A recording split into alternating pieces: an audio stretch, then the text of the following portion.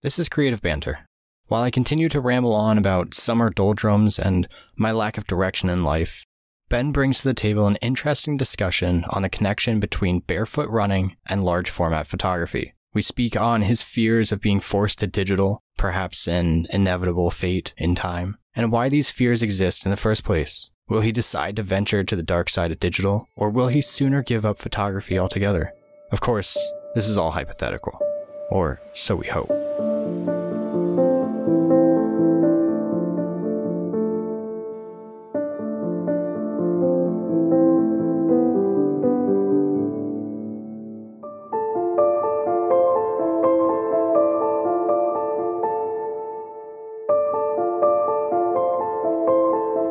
So I went for a ride this morning, which I've really been enjoying. I think it's just kind of like when you, I mean, I'm sure you remember this phase of photography when you get into photography. Everything's new, everything's different, and you're super excited about everything. Yeah, exactly. Everything's exciting, and you're trying to develop the various skill sets, and so that's where I've been doing with the cycling stuff lately. And the latest thing I've been working on is trying to improve with the hill climbs, which is like the most demanding part of it. The cool thing is that where I live, there's a lot of hills. So you can choose all these various routes that will put you up some pretty good hills. And I've just been kind of like doing repeats on those hills and kind of learning from stuff. So that's fun. But also I'm a little bit drained right now because I don't know, I got back like 45 minutes or so ago, had enough time to take a nice ice cold shower, and here we are. So yeah, I remember, I think I mentioned it before when we had talked about bicycles and all that previously, but the area around us is nothing but like hills in the area, like the rural country area that we're in. So every single time that I go for a bike ride, it's like you have to quickly get used to those hills, and yeah, it's rough. And I love the climbing. I think it's just because it slows you down. You kind of think about every little thing that you're doing, and you don't think about anything else. It just kind of takes your mind off everything else because you just focus on what you're doing, which is, I guess, kind of like the whole flow state when it comes to photography. Mm-hmm. And the downhills are fun so long as there's a good ability to kind of run out that speed if it kind of transitions into an uphill at some point. Yeah. But there's some downhills where I go where like you can't do that. There's just like sharp corners ahead and all kinds of stuff. So it has me definitely being mindful of brakes and such. But it really has taken me back to that first little bit when people kind of get into photography, and so I've really been enjoying that. I've seen lots of parallels with that. I know that a couple episodes back, I was talking about the book I had read, Born to Run. Yeah, which I actually just picked up the other day. So cool. Yeah. Cool. So it's working its way through your queue, probably about 25 books back or something like that. I've got a couple books that I want to read first, but I'll probably be done with it September or so. Nice. It's towards the forefront because that way we can have a conversation about it. And yeah, so that's good.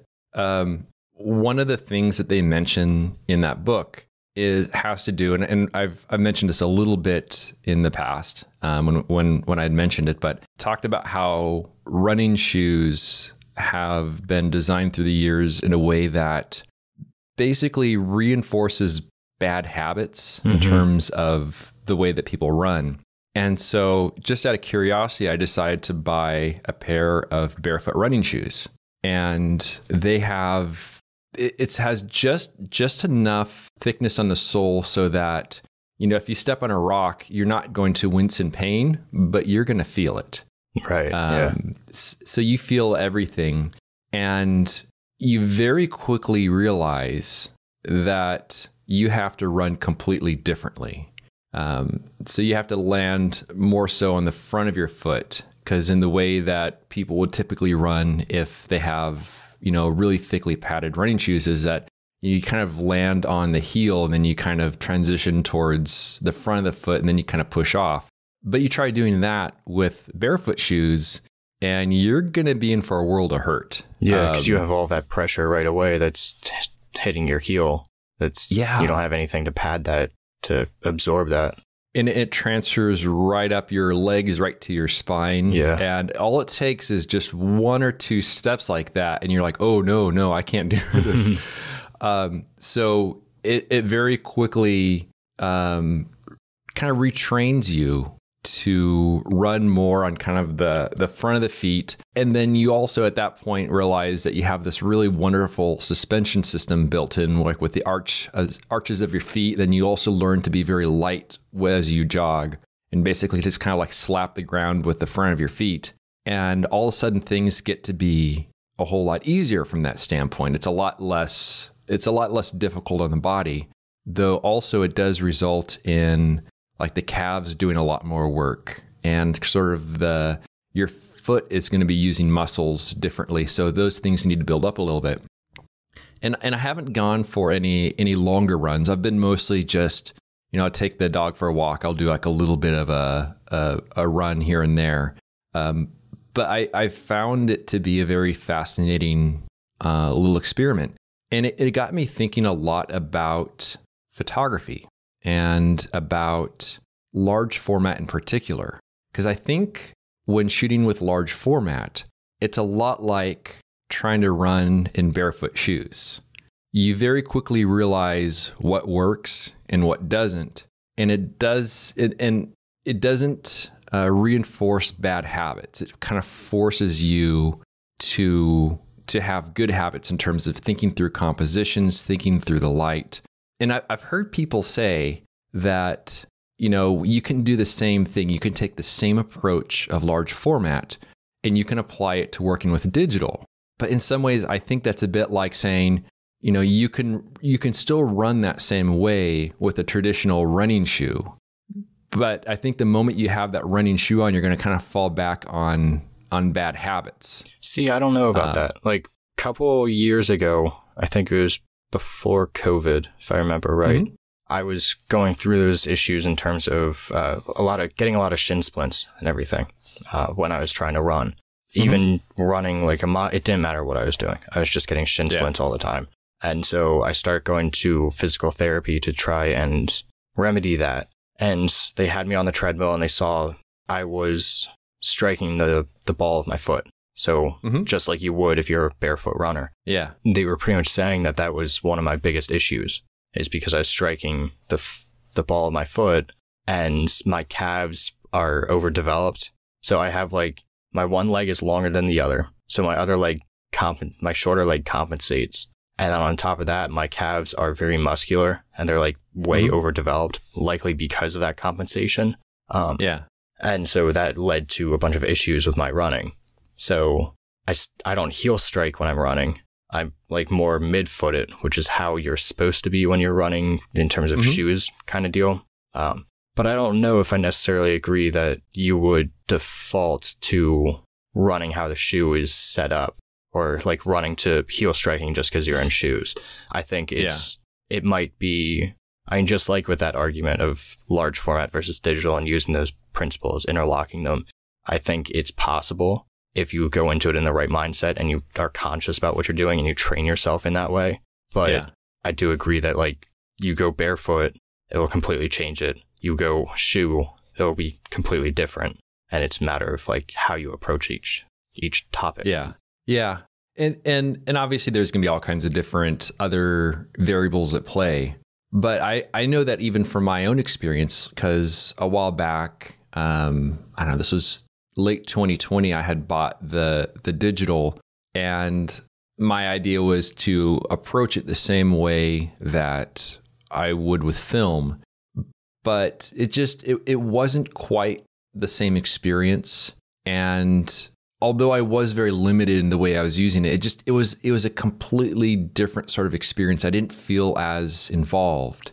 And the other thing is, as far as like the parallels and stuff with the barefoot shoes, you have so much more sensory feedback in terms of like the feel of the ground underneath you, where you feel more sort of connected to the environment.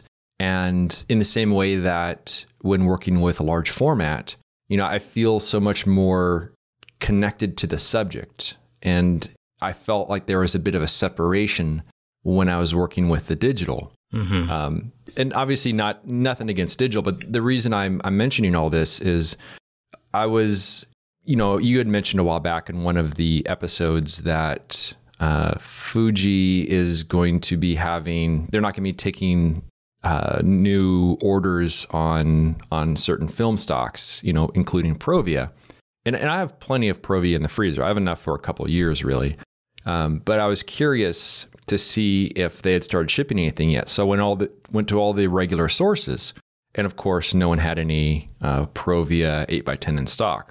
And that started getting me thinking about, there will come a day when I will not be able to buy transparency film, like the film that I really, really like. And I don't see myself as a black and white photographer. It's not something that connects with me as much as color.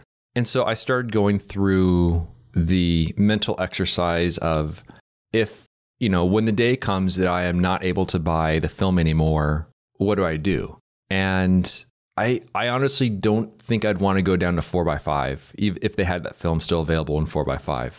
To me, I think once you kind of work with an 8x10, there's something different about it. I think I'd rather do digital than go to a 4x5. And realistically, then you're just putting a Band-Aid on a giant wound. Yeah. You're going down to 4x5, the 4x5 will go away.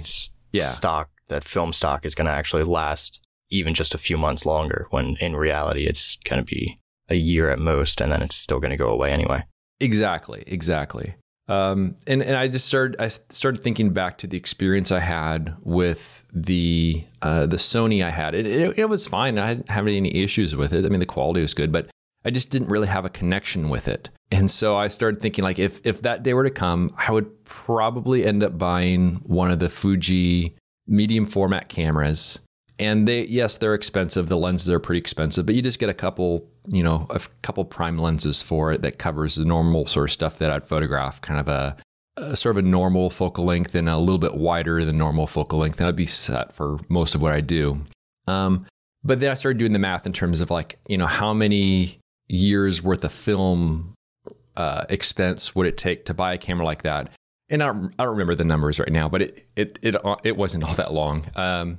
But it got me a little sad just thinking about how at some point I will have to make that sort of jump. And I know that I'm going to be pulled into it sort of begrudgingly. It's not going to be something I'm going to want to do just because I have that connection.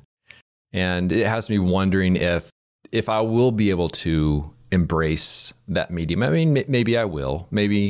Sure, having something lighter and smaller is nice, but I don't know. I just love working with the stuff that I have.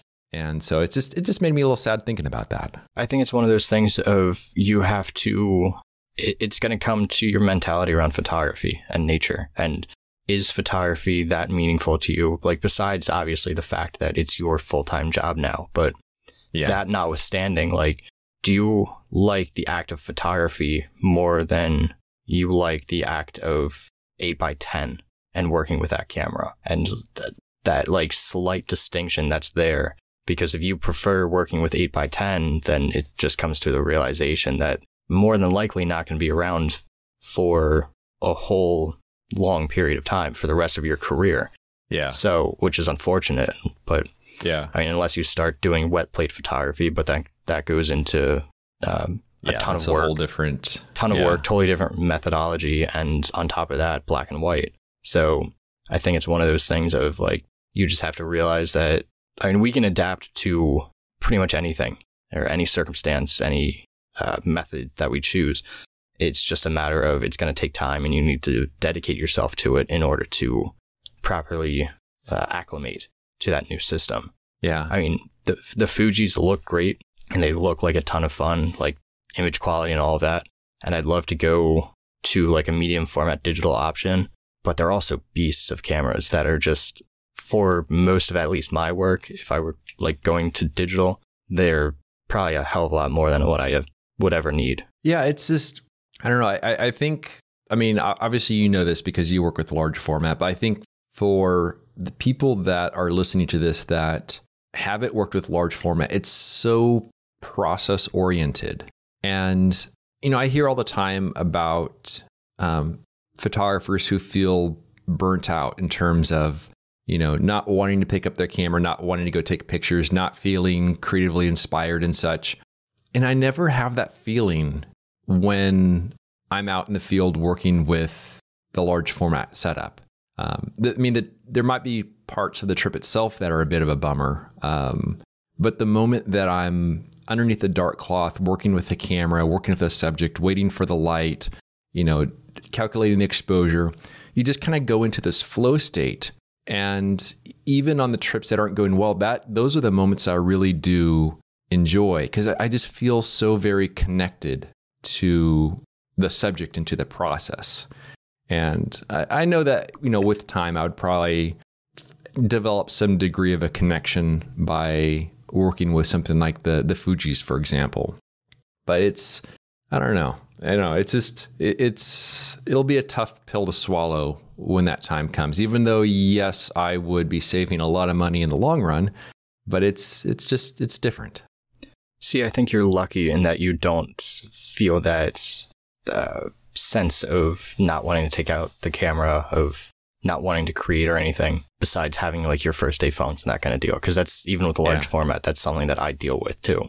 Yeah. And I question whether it's because I'm putting all of that pressure on myself from the very start of making sure the composition is right, making sure I don't mess anything up while exposing that sheet of film, making sure that I don't mess up the exposure itself. And then on top of all of that, the development, I'm just all myself that I'm doing. The scanning is all on my own. So every single little step is on me, weighing on my shoulders. So there are a lot of times where I'll look at a scene that I would like to photograph, that I think would make a cool photograph, but I won't photograph it because I'm afraid of messing it up or something like that. And obviously that bleeds right into the whole mental health side of my situation, where I have that preconditional anxiety coming along. Yeah. So I've given a lot more thought towards digital anymore and trying it again and seeing if it's going to be a better option for me.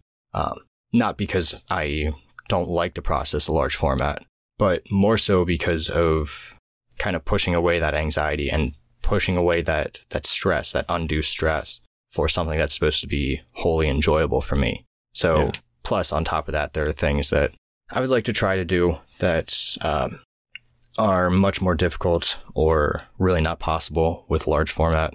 But it's a bitter pill that you have to swallow eventually, unfortunately, because unless a bunch of small companies start coming out and making high quality transparency films that which can is a tough match, thing for sure. Yeah, that can match what Kodak and Fuji have been producing for over 50 years, 60 years, however long it's been.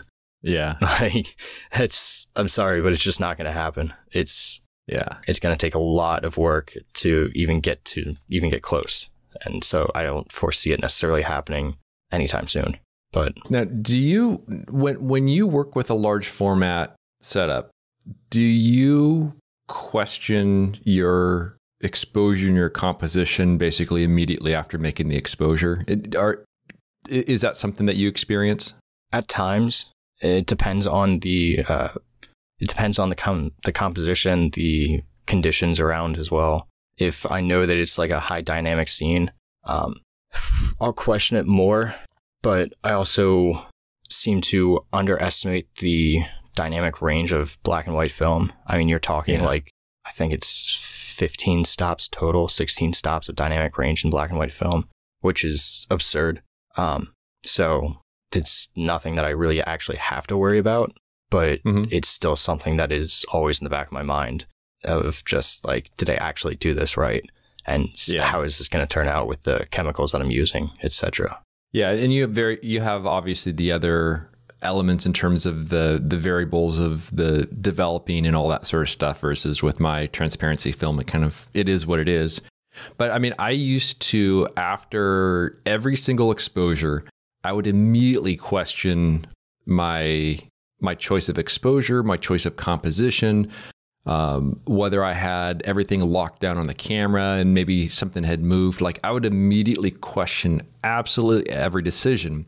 But I think I've finally gotten to the point where I don't do that anymore, just from the standpoint that, I just have to learn to trust the judgment that I use, because it's the same decision-making process that led to so many other images. And it's pretty rare that I run into a situation where I just, whatever my first instinct is on the scene, whether it comes to composition or exposure, where that instinct is way off. So I've learned just to trust my own sense of judgment, and it's nice not to have that feeling anymore.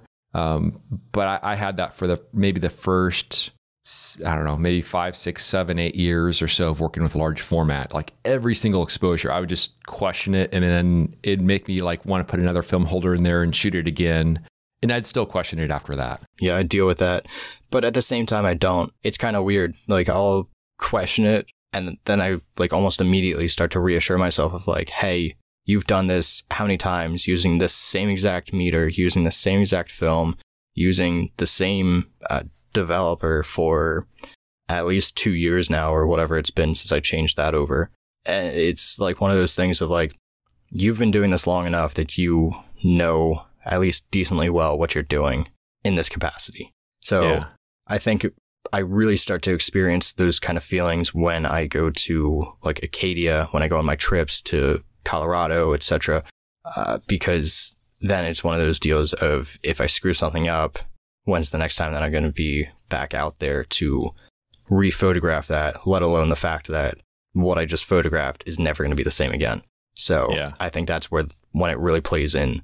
Otherwise, around here, when I'm just doing my local stuff, it's kind of like, all right, it is what it is. If I mess something up, then I mess something up. It's not as big of a deal. Yeah. So speaking of which, have you had an opportunity to develop your film from Colorado? Not yet. I've been so lazy this past week. I was going to edit last week's episode and have that live by today when we were recording, but that didn't happen. So I'm kind of pushing things off and just... I read this sentence somewhere. I don't remember exactly what it was, but you know how you get like the winter blues during the winter time when everything's dead and like just the seasonal depression starts to kick in? I mean, I've heard that it exists. I just thought of that. You're in California. You don't deal with that. I'm looking at palm trees out the window right now. Yeah, exactly. For everybody else who has to deal with that, I sympathize and empathize. Like Ben, meanwhile, just doesn't get it. I'll be staring at palm trees and Ben's read about it in those books and thought, is that real? I thought it was fiction. Yeah, exactly. Anyway, someone described essentially seasonal affective disorder can take part any time of the year. It's most commonly known during the winter months when everything's dead and just it's dreary weather, but you can also have it during the summer. And someone called this the summer doldrums, and I just thought that was a beautiful phrasing of it. And I'm definitely experiencing that right now, because I'm like, my girlfriend just started at her new teaching job. She just started going through some of the training and that kind of stuff that she needs as being a first year teacher at this district. And so I wake up with her around 6:30, whatever it is. And then she leaves around 7:30, 8 o'clock. And until 3:30 when she gets back, it's just me at the house, because my sister's working now. My parents are both at work, obviously, and it's just me and the dog. And I'm like, so what do I do with my time? And until I figure out exactly what I want to do in terms of jobs, and I've obviously been putting applications out as I try and figure that out, but nonetheless, I'm just sitting around, and it's going back to how it was when I was in college, especially during the summer months, but where I just don't know what to do. And well, especially since you had such a very busy schedule, leading up to this. Exactly. And now all of a sudden things just shut off, and now it's kind of like, I have all this time. I feel like I should be doing something, but what should I be doing? Yeah. It doesn't help too when so my job for Nature Photographers Network is literally to send out emails. I was just drafting interview questions for one of our interviews for the second edition of the magazine. I'll be receiving tomorrow another coffee table book to do a review of. But other than that, and like reviewing articles to then send over to a copy editor, it's all a lot of computer work that doesn't feel like work. And I think that's where I'm struggling right now. It's like I may be doing stuff and I may have what some people could see it as like a productive day. But at the same time, I'm like, it doesn't feel like I've done anything at the end of the day. And so it's one of those like really weird feelings. I've heard some people say that one of the things that they do in that situation, I haven't done this, but I see how it could be very satisfying, is to have a whiteboard and to like write the things down and then just take the satisfaction of just like crossing them out or erasing them. Yeah, I do it with when they're notes. done. Yeah. Has that felt beneficial at all? I did it before Acadia, and then between Acadia and Colorado, I was doing it where each morning or so I'd put down like 3 things that I have to get done, cross them off. It could be real quick, easy things. And it was definitely beneficial to be able to do that and to have that action of like, okay, cool, that's crossed off. I accomplished something today. Kind of like a mind trick, but I haven't done that recently. But it's like, at the same time, there's stuff that I have to get done for the magazine, but it's also weird because with this issue, we've hired on additional help. We have two other people that are working with us now. And so like my job has been kind of parceled out a bit. So I don't have all the responsibility that I used to. So now it's like, all right, I got to find other things that I have to do. So yeah. I mean, I can relate a little bit to that because I mean, this is the time of year where it's between my trips. I'm done with all the video stuff from the spring summer trip. My fall trip is going to be in mid-October, and I don't have a lot of stuff to do right now, but I do need to start getting to work producing the prints for the print portfolio this year. But I also know that, I mean, in one day I can crank out enough prints for one particular image that's going to be in the portfolio. So it's basically a week's worth of work to produce all the prints and to like, cut them and flatten them and everything. And I have, I have many, many weeks ahead of me. And so one of the things that I've been doing, as we kind of talked at the beginning of this episode, is that I've just been filling a lot of my time doing like the cycling stuff, because that's really like, for me, like good thinking time. Mm-hmm.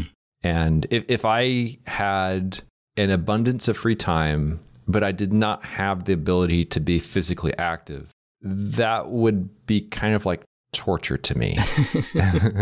So like for me, the fact that this is sort of the quiet time of the year, the fact that I can get out and do things, I think that gives me that feeling of being productive and like physically doing something that I don't get by, responding to emails or doing whatever sort of computer stuff that otherwise, I am doing this time of year. So maybe, I don't know, maybe it's time to start hitting up the gym even more, something along those lines. Yeah. I got to figure out the whole gym situation because of her going back to work, like whether she plans on coming with me after she gets back and we'll pair it up like that, or especially because she's going to be doing, she's a field hockey coach as well. So it's one of those deals of like, all right, so she's not going to get home some days until like at least 5 after practice, later if she has a game. So so that schedule is going to kind of shift around and be kind of later at times. Exactly. So I think it's one of those deals of for at least until field hockey ends and she starts coming home right after school, and then we can go to the gym together. I think it's one of those deals of like, I'm just going to have to go by myself because, like you said, I am just craving exercise, like craving something. I mean, today I just went on a walk for an hour, or about an hour, and started to clear my head a little bit, came back, felt better, but it's still like, I need something more. Like, and that's why I'm really contemplating trying to figure out what exactly I want to do for a job between now and next year. If I decide to start applying for teaching jobs or whatever ends up happening, like, do I want to do something that's more physical because it's more rewarding, or do I want to give this a few more weeks and really just push photography wise and then go get a part-time job somewhere and try to supplement both. But I don't know. Yeah.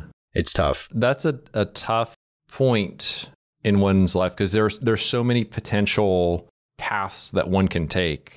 And it's never really abundantly clear in terms of which way to go. So that's going to be some decision making ahead for you, especially because of the fact that I love the freedom of working for myself. Like, yeah, and you've had a taste of that. A lot of people haven't had the taste of that. I'm so addicted to that anymore. Like, I've been working with NPN for a little bit over a year now, and of course I was going through school and everything at the time, so it was easier to juggle because of that. But now I'm like, I really enjoy just working for myself and being able to split my day into chunks where in the morning I do one thing, in the afternoon I do another, and then in the evening or whenever I feel like it, I can just take a full day if I really wanted to and play video games. Like, as long as my work still gets done, then it still gets done. So that makes it even like so much more difficult to have that taste of freedom even for a little bit and then be like, all right, time to go back and work for someone else. Yeah, exactly. Yeah, I would have a real tough time with that. I think, I mean, just in the time that I've been doing the photography stuff on my own, so basically since 2020, I'm really glad that things have worked out as they have. But I think I would make a very poor employee at this point. Once you have that taste of being able to support yourself and all the pressures that come with it, but once you have a taste of that, it is tough to go back. There's a story. Let me see if I can pull it up on my email real quick. There was a British postal worker named Anthony Trollope who before he'd punch into work, he would be at his writing desk and he'd write a certain number of pages each day. He was an author. Mm-hmm. But even after he found a bunch of success through his writing everything, he continued to work at the post office and putting in hours there. And he just enjoyed that juxtaposition and having like two sides to his life in that way. And I'm kind of thinking like I would like to have that, if anything at all, if not being able to work for myself for now and having to go back. That's kind of why I'm leaning and have been continuously leaning toward just applying at this camera shop by me, seeing if I can't work, like even if it's 3 days a week, like at least to get that steady paycheck and supplement it off to the side with photography, and just see what happens there. So that's probably going to end up being the path that I take and just hope that I enjoy it. And if I do, then bump up my hours and see how those two sides of my life kind of combine. Yeah. And obviously that worked out really well for me because I mean, that's basically what I did for such a long time. I think it really depends on having a employer that's very flexible and that is going to work with people's schedules. Because, I'd take off on a trip for, a week or two at a time. Mm-hmm. And it worked out really well for that. But I know that I was very fortunate with that. And for many people, that may not be quite as flexible of a setup. So yeah, it really does depend on a case-by-case basis. Yeah, I think my luck with this shop in particular is for the past year or so, they've been looking for the same position. So, of course, that leads to questioning of, like, are they too demanding in terms of what they want, and that's why they can't fill it? Are they not paying a livable wage, and that's why they can't fill it? Or is it just that no one wants to work at a camera shop in the back room or selling cameras all day? Or trying to. I think just pretty much all employers in general are just having a really hard time hiring. Yeah. So I could see that being one of the primary things, just because, the economy is changing a little bit. More people are able to work from home, kind of do their own thing. And some of the traditional, retail type positions are, rather difficult to fill. So I would imagine that's a big chunk of it. But who knows? Then another thing that has happened with me in the past, a couple of weeks or so, is I ended up having to do a rather substantial repair on my wide format printer. So I was doing some test prints for basically proofs for the upcoming portfolio, and I was getting just a hair of banding. And I kept trying to figure out what it was coming from because the nozzle test patterns were looking fine. But eventually I found that there was a stubborn light black nozzle that was acting up just enough to cause trouble. And so I had to have the print head replaced on that printer. That sounds like fun. And yeah, and Epson doesn't make it easy. They basically make the repair tech tear open the printer, kind of tear off so many of the large exterior pieces and then some of the internal stuff to get into it and then replace it. It was just shy of a $1,600 part, and then labor was a few $100. And then with some other expenses in there as well. I mean, it's a couple $1,000 repair. But it's up and running again. But when that was happening, I started doing the math in terms of I've had this printer since 2019, which it gets a lot of use, and it's considered to have had a pretty good life so far. And this is kind of the biggest expense that comes with it. But I started thinking about, at some point, how much is it worth to put money into the printer to keep it going versus at some point buying a whole new printer. And I think this printer I paid about $3,500 new for it. But these things, if people listening to this aren't familiar with the wide format printers, this printer is 200 something pounds. It's a big, heavy printer.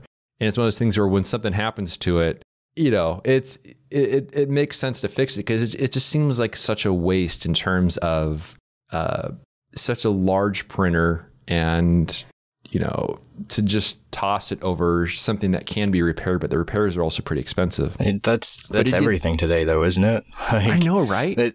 That's a whole other conversation, and not at all something to touch into in this one, I don't think. But nonetheless, that whole idea of you can't repair so my phone, to make a quick analogy here, my phone stopped charging properly, and it's a iPhone 13. So I just got it maybe 2 summers ago, something like that. And it stops charging for the most part, except if you have the cord in a very particular way. And I take it over to AT&T, and I'm like, hey, what can I do about this? Because I have insurance on the phones. And they're like, hey, make a claim or whatever. So I go through and I get through the steps of making a claim on it. And they say, okay, well, we're going to send you a new phone, and you have to pay about $300 as part of your deductible on this. I'm like, this phone works fine. There's nothing else wrong with this phone except it's just not charging, whether it needs to be cleaned or a new charging port. And just the unrepairability of anything. Everything is just throw it away and buy a new one. It just leads to so much stuff just being thrown away for just not really that big of an issue, which I don't know. When you just think of how much stuff is being thrown in landfills, not recycled, but just being thrown away, it just leaves a bit of a bad taste in one's mouth for just how our society is in that case. Yeah. I mean, I took it over to the local, You Break, I Fix, or whatever it is, whatever it's called. Yeah. Who would have handled the repair anyway. Took it over there. I'm like, explain the situation to them and what the claim was going to tell me if I had gone through with it. And they were like, oh, well, let us check it out. It's $30 to do a cleaning quick. We'll clean your speaker ports and all that kind of stuff. We'll make sure everything works. If the clean doesn't work and it's no longer charging, then we won't charge you for it, and then we can go through with a claim, whatever. And they take it in the back, they clean it out, and it's right as rain. So it's but it's just one of those things of if I hadn't made that initiative to go there and spend even that little bit amount of money or waste that time to go there and see what they say, then I would have been just throwing out this phone that's perfectly fine. I could charge it wirelessly because it has that MagSafe, Qi compatibility, whatever. But at the same time, I'm like, why can't I just fix it? Yeah. And at some point, so the printer I have now, it's an Epson P7000. And at some point when I do hit another expensive repair on it, I think by that point it'll be closer to the end of life of the printer, because I'll probably get another 3, 4, 5 years out of it or whatever. But I think when it comes time to replace it, I think I'll probably replace it with one of the Canon models, because my printer can take 24-inch wide paper, but there's a Canon, the Pro 4100, which can take the 44-inch paper, but the printer's only, I think, like 8 inches wider than the printer I have. So it's not that much bigger, but it can take bigger rolls. But with that Canon printer, the print heads are user replaceable. Okay. So you could just buy them on B&H, drop them in there, and then you're up and running again without having to have a tech come over and tear it apart. And so I do appreciate that sort of design when it comes to companies thinking ahead, just because it's not going to sell them necessarily more printers in the long run in terms of like people having to buy a new printer, just because their other one could be fixed. So in that sense, they might be shooting themselves in the foot a little bit. But when people realize the value of a feature like that, I think it'll sell more printers up front.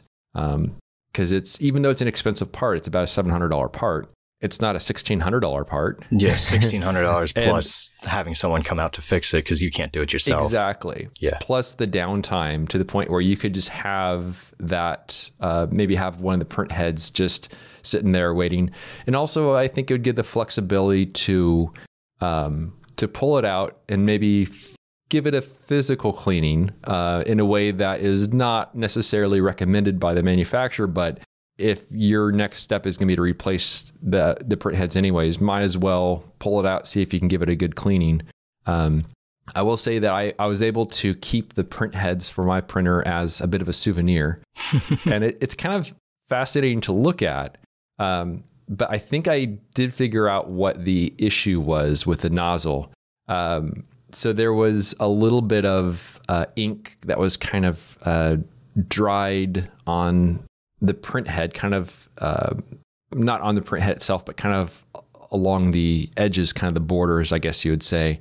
And it's a really sticky, tacky sort of ink. I did see a couple cat hairs in there.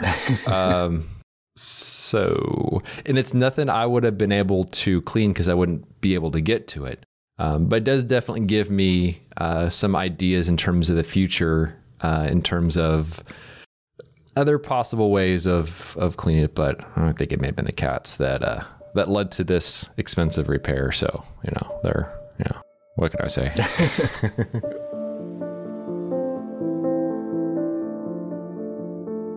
I hope you enjoyed our creative banter. You can learn more about Cody's work by visiting his website, codyschultz.com. And you can find my work at benhorn.com. For further discussion, join us at patreon.com/creativebanter. It's a place where we can interact with you, the listener.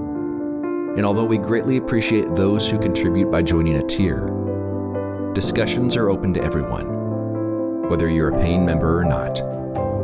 Thanks so much for listening, and we'll see you around next time.